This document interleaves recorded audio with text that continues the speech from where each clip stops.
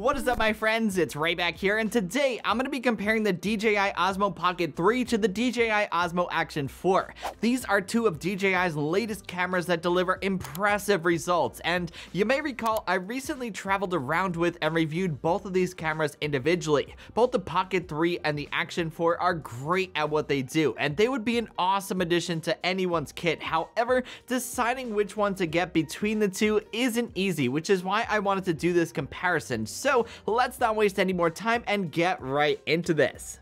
Okay, so the first major difference between the two is of course the design. The Pocket 3 is a small gimbal stabilizer, whereas the Action 4 is more along the lines of a traditional action camera like a GoPro. This should kind of help you decide right off the bat which camera better suits you. The Pocket 3 is a camera that you have to be careful with given its design. The camera is solid and well built, but it's the gimbal that you have to be overprotective of. The Action 4, however, is the complete opposite. It can be dropped to a degree, submerged underwater, you know, the whole 9 yards. It's a rugged little camera that's ripe and ready for adventure. I will say the Action 4 isn't an exciting camera design-wise, but I do really like its ability to be magnetically mounted horizontally or vertically in a snap. It is ultra convenient. Design aside, both cameras have a sleek, easy-to-use menu system and a responsive touchscreen for easily changing settings. They're both also great for previewing the footage that you shot. Out of the two, I will say the Pocket 3 is the more fun camera to use. Its unique form factor is incredibly cool and allows for some amazing possibilities when you're out and about.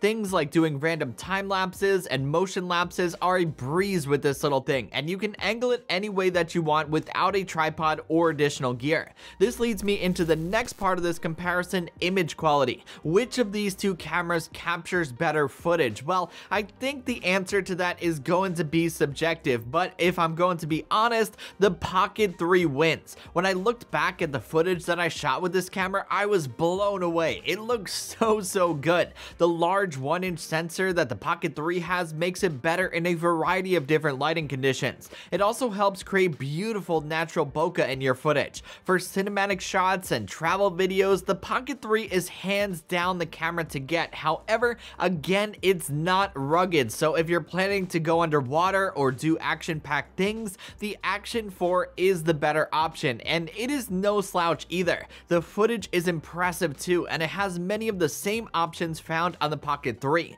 The good news is that both these cameras have that 10-bit D-Log M color option, so if you have both of these or one of DJI's drones, color grading and matching up your footage from one of these cameras is going to be a breeze. For the next part of this comparison, let's talk audio quality. As you're hearing right now, both the Pocket 3 and the Action 4 have solid built-in microphones. They sound really good. I think most people are going to be satisfied with the results that you get out of them. However, if you are going to be primarily vlogging, I will give the slight edge to the Pocket 3. As you're hearing, there's a lot of wind, there's leaves flying, there are airplanes flying here in New Jersey, but the Pocket 3 does a really good job focusing on my voice in comparison to everything else going on around me. The Action 4 is no slouch either, and you do get the option to use external microphones with the Action 4. What's neat is that you can pair the Pocket 3 with a little DJI Mic 2 transmitter and clip it right onto your shirt, and you can pair that wirelessly directly with the camera, and I think that's really cool. Regardless though, you are getting solid built-in microphones in both these cameras.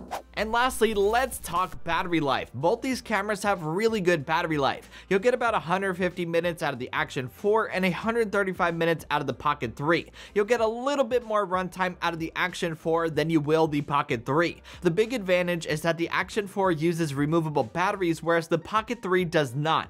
Sure, you can get a battery handle or use an external battery with the Pocket 3, but you can't beat swapping out the battery when you need to. It's quite a big advantage. Another thing worth mentioning is that the Pocket 3 gets warm when you use it and the Action 4 doesn't. I never had the Pocket 3 overheat on me, but it does get warm when filming extensively. Meanwhile, the Action 4 runs as cool as a cucumber.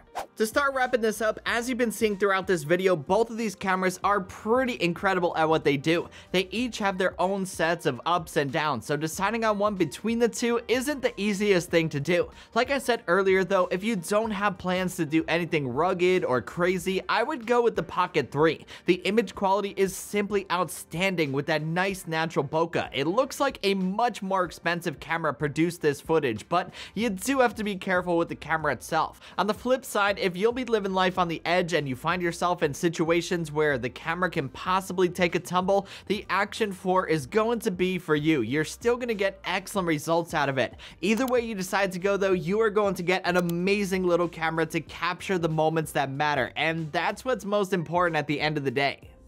So that's about all that I got for this video, my friends. I hope you enjoyed it and found it helpful. If you did and you liked what you saw, you know the drill. Be sure to give it a thumbs up and hit that subscribe button because it always helps out the channel. Also, don't forget to follow Raymond Strazdas on Twitter or X and Instagram for so much more. Until the next one, I will catch you guys later. Peace!